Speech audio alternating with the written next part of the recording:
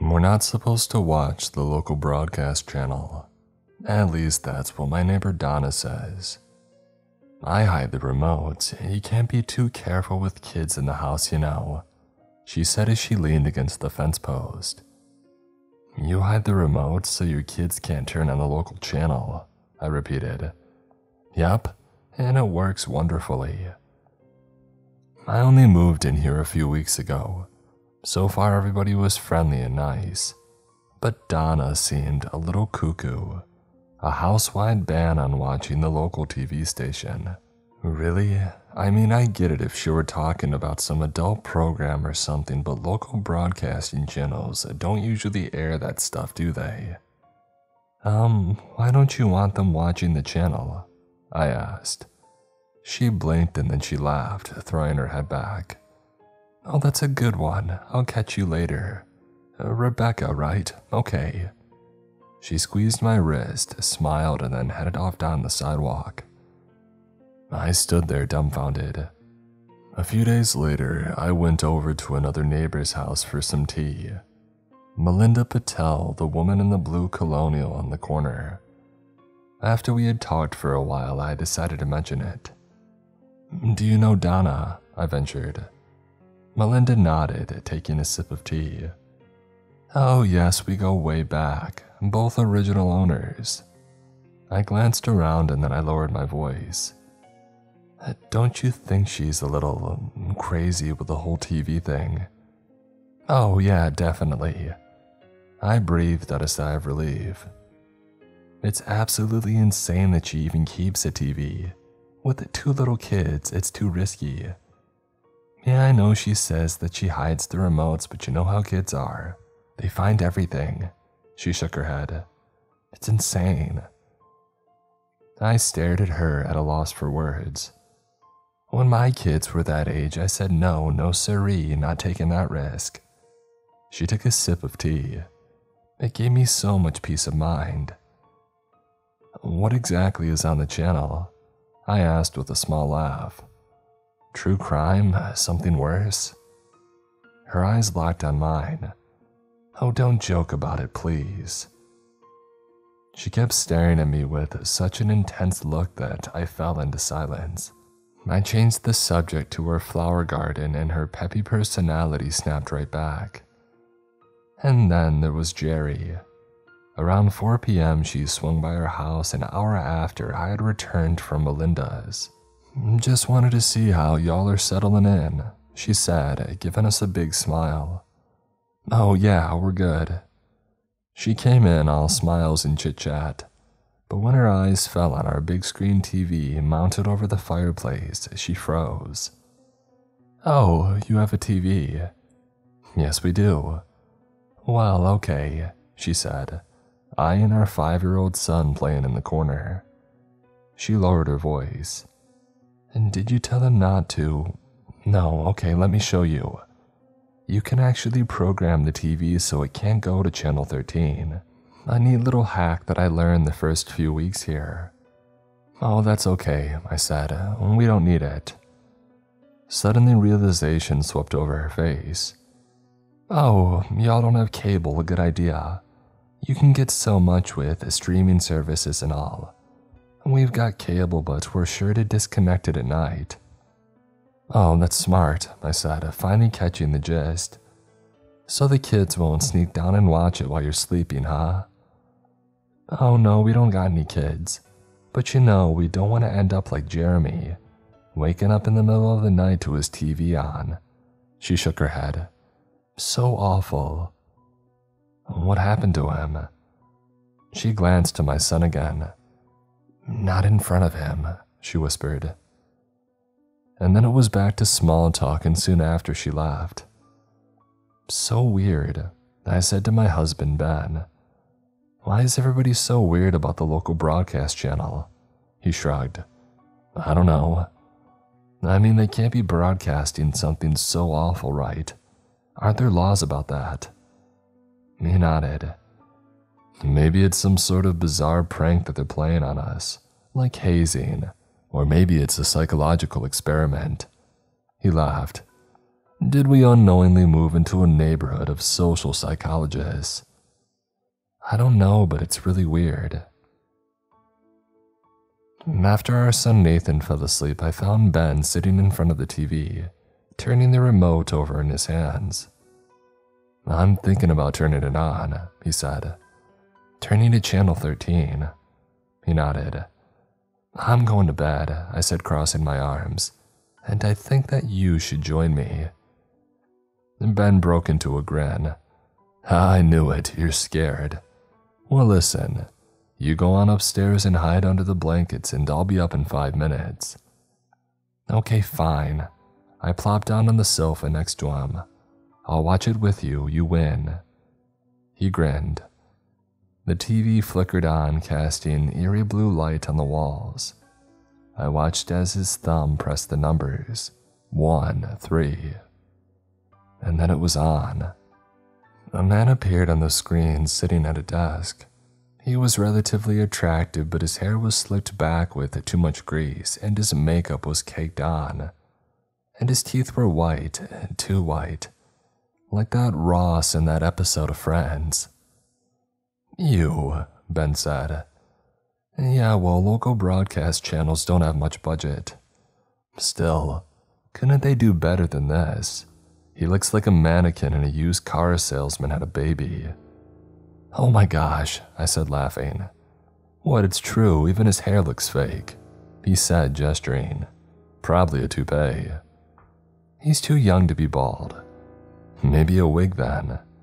Okay, shh, let's hear what he's saying. The weather's going to be cool, the newscaster said, gesturing to a poorly CGI'd map of the town behind him.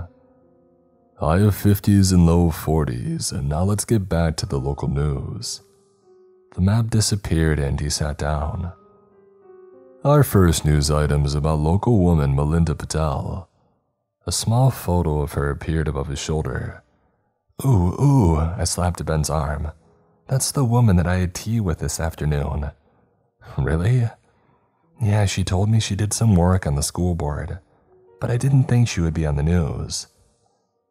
Last week, Melinda Patel passed a motion to have discounted school lunches for everyone.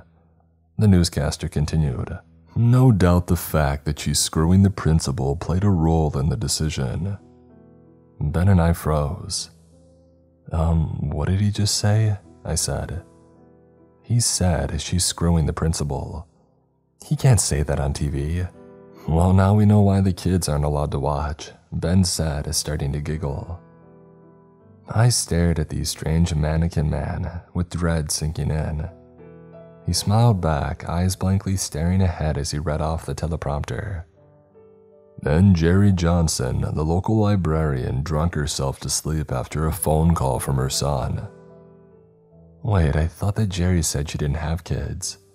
He shrugged. Hey, maybe she lied. Maybe this guy's making it up. For all we know, this guy's just spewing garbage to get people to watch. The smile faded from the newscaster's face. He inclined his head slightly, blue eyes locked on the camera. Let's move on to new resident, Ben Hernandez. My blood ran cold. He just can't keep his froggy little mouth shut, now can he? The newscaster said in a lilting tone. He has to compare me to a mannequin so that his wife thinks he's funny. His blue eyes stared at us from the screen, empty and hollow, mouth curled into a small smile.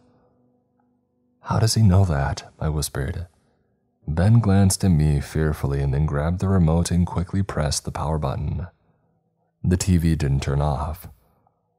Let's get out of here. He grabbed my hand and we both stood up, backing out of the room. But I couldn't look away. Couldn't look away as his blue eyes followed us as we moved away from the TV. Just before we got out of view, he smiled. We ran into Nathan's room. Ben dragged a chair over, wedging it underneath the doorknob, and then we both stood there paralyzed, staring at the door as if we expected the newscaster to crawl out of the TV and break in at any second. I could still hear his voice loud and clear drifting up to us. Today, Susan Thompson asked her husband Bill for the 54th time to fix the stove. Later that night, she used the search term, "Can police trace cyanide?" Margaret Liu took a pregnancy test today. It's positive. How is she going to tell her boyfriend it's not his? In other news, a beautiful Labrador puppy was adopted by Leanna Dobbs. Hopefully, she can afford to feed it with her crippling $17,346 in credit card debt. "We need to get out of here," Ben whispered. "They probably have bugs in every room, every house in this neighborhood." Oh. Suddenly I felt relief at this real-world explanation. "Do you think our house is bugged?" I mean, yeah, how else would that guy be able to hear and see us? Yeah, I guess that's the only way. Ben bent over Nathan. "Hey buddy, we're going for a drive, okay?" He hoisted Nathan up and the three of us started towards the door. And then I stopped. "It's quiet," I whispered. "And good, so the TV finally went off. But we didn't turn it off. We tried to earlier, maybe it just turned off now," he sighed. "Come on, this kid is heavy, open the door." Reluctantly, I dragged the chair away. My hand fell on the doorknob and then I pulled it open. I poked my head out and the hallway was empty. I stepped into the darkness and we crept forward. Eerie blue light flickered across the stairs. "The TV's still on," I whispered. "Okay, so maybe the volume went off or something." Ben's voice grew hurried and more nervous. "Come on, let's just get out, okay? The car keys are next to the door." Dread filled me. Don't go downstairs. That's what every gut instinct was telling me. I couldn't face those horrible hollow blue eyes and that knowing smile. But then Ben started forward and I couldn't let him and Nathan go first. I darted in front of them. As I descended, the scene came into view.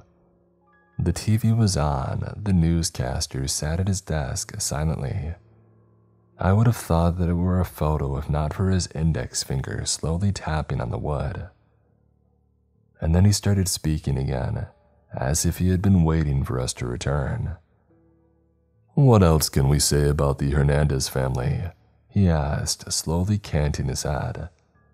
"Oh yes, they have a little boy who loves Minecraft and Paw Patrol. Nathan William Hernandez. A happy accident for a couple that vowed to remain childless." He paused and I swear it looked like his eyes were directly on Ben's. Or was it? I looked up at Ben. "Go," he said, grabbing my hand. We hurried down the front porch steps, Nathan bouncing on his father's back. They dove into the back as I got into the driver's seat.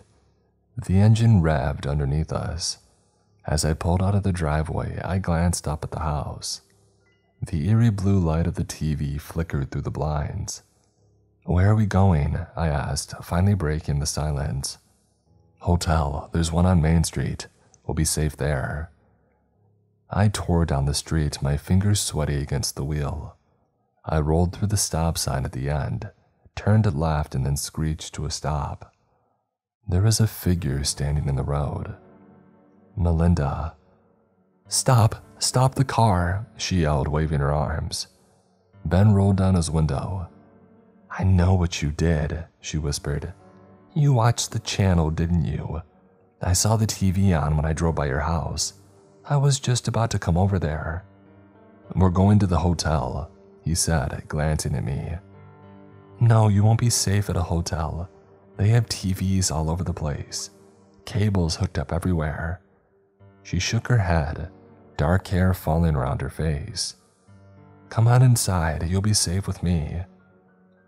Ben looked at me and I hesitated, but then nodded. We pulled into our driveway. As soon as we came to a stop, she ran over to the doors. "Hurry, get inside," she said, waving us on, and then she shut the door behind us. Only then did I notice how many locks she had on her door. 2 deadbolts, a padlock, a chain. She locked each one in quick succession, the metal clinking loudly. "Mommy?" Nathan asked, finally fully awake. "Why are we home?" baby, it's okay," I said, stooping to his level. I squeezed his hands. Mommy and Daddy made a mistake and we can't go home for a little while." "He can sleep in my daughter's room," Melinda offered. "She's away at college." But Nathan was already running towards her cat, a small orange tabby sitting in the corner of the kitchen. Lowering my voice, I turned to her. "Why didn't you tell us? I asked you what was on the channel." "I would have. Donna's supposed to debrief all the newcomers, but she didn't, did she?" I shook my head. "Dang it," she said under her breath, and then she turned back to me. "I'm so sorry, I should have realized you didn't know. But some people, they choose to make light of the whole thing, you know, because it's too horrible to face otherwise." "Do you know who bugged our house? Was it the newscaster?" Ben said.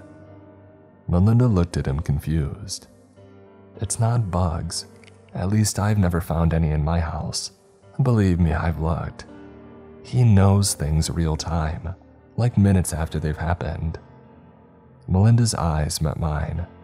"I know." The silence pressed in on us. My head was swirling with questions. Happy accident, or was it? His voice echoed in my head over and over, and that horrible face was burned into my mind like an afterimage. I saw it every time I closed my eyes. Those blue eyes. "Wait, where's Nathan?" Ben asked. I jolted from my thoughts. I glanced around the kitchen and a horrible sinking feeling formed in my stomach. The cat and Nathan were gone. Nathan, where did you go?" I called. And then I saw it. The flickering blue light spilling out of the living room. "Nathan!" I screamed. I ran towards it, my heart beginning to pound. "Nathan, don't turn on the TV. Don't you dare." I stumbled into the room. The TV was on, but the newscaster was gone. Only his empty chair, the wooden desk, and the blinding blue background filled the screen. "Nathan?" No, the room was empty, and the back door was hanging wide open. I leapt across the room and burst out the back door. "Nathan!" I shouted into the darkness. "Nathan!" "He couldn't have gone far, he was only gone for a few minutes," Ben said behind me. "All it takes is a few minutes." Motion caught my eye. I looked down to see the orange tabby cat poking around the side of the house. It meowed plaintively, and I ran towards him, around the side of the house. And then I saw Nathan. He stood there in the front yard perfectly still, staring into the street as if hypnotized. And there, parked by the curb, was a dented white van, complete with antenna and other broadcast equipment on the roof, peeling navy letters that read, Channel 13. "Nathan!" I yelled. "Nathan, don't!" He slowly turned around. "He found the green truck I left at the park," he said simply. "Can we go get it, Mommy?" I grabbed his arm and pulled him back. "He does not have your truck, he's lying to you, and I told you not to talk to strangers." The van's engine rumbled to life. Slowly, the van pulled away. I watched, staring at the man's silhouette in the driver's seat.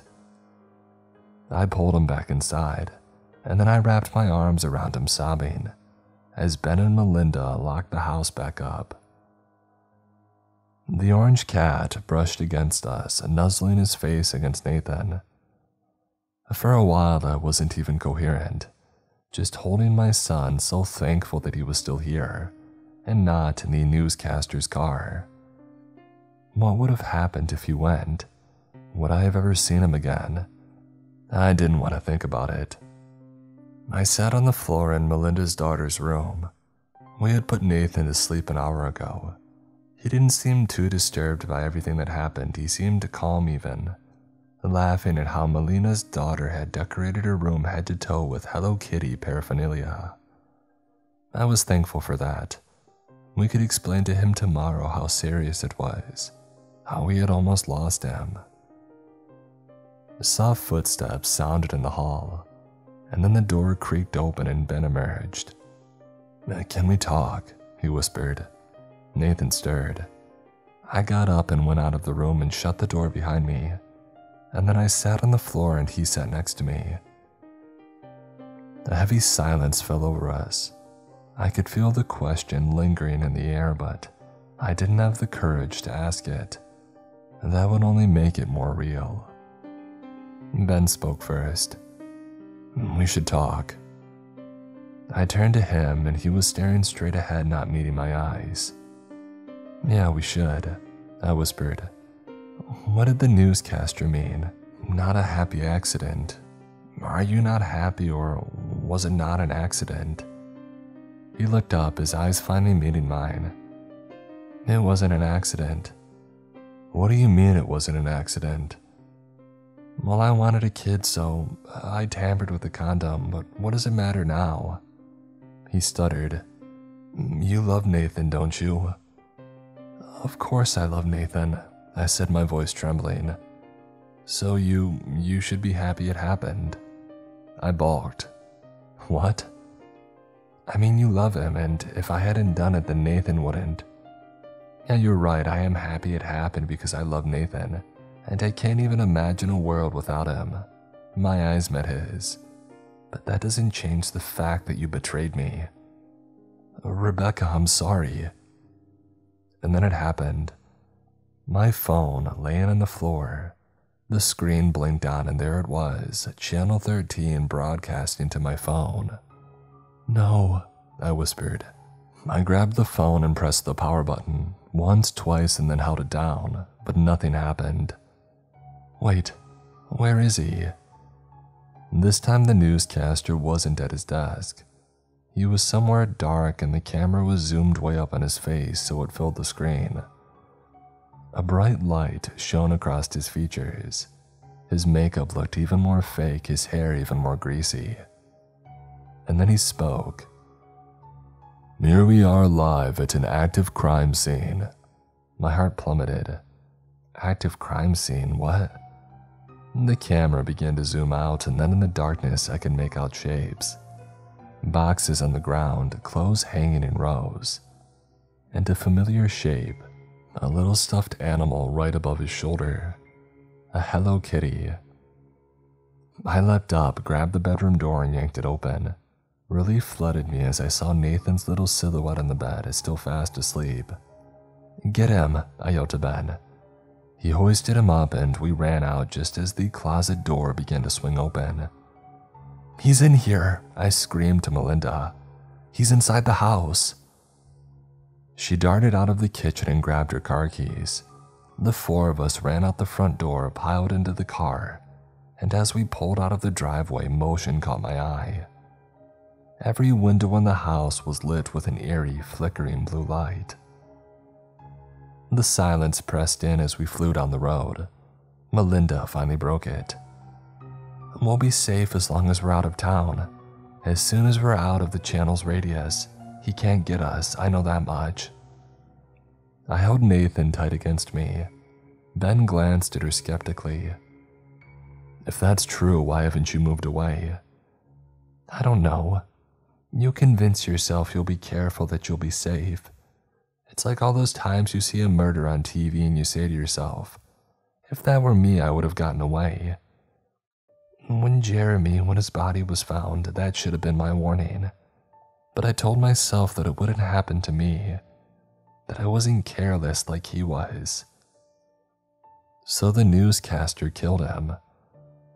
Melinda glanced at me in the rearview mirror.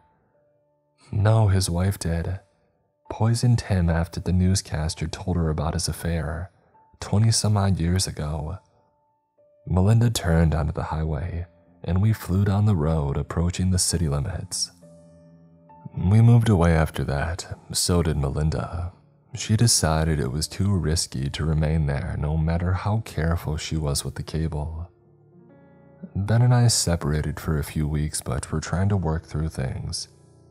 I don't know if I can ever trust him again after what he did, but we're going to try, for Nathan's sake. Most of the neighbors I met, though, are still there. Donna, of course, but strangely, most of the others too. Ben and I visited several months later to try to warn some of them, like Jerry, but she assured me that she was perfectly happy where she was. "Oh, I love it here. I love the neighbors, the houses, the whole place. And have you seen the local broadcast channel?" She grinned broadly. "It's incredible. Y'all should watch it with me sometime."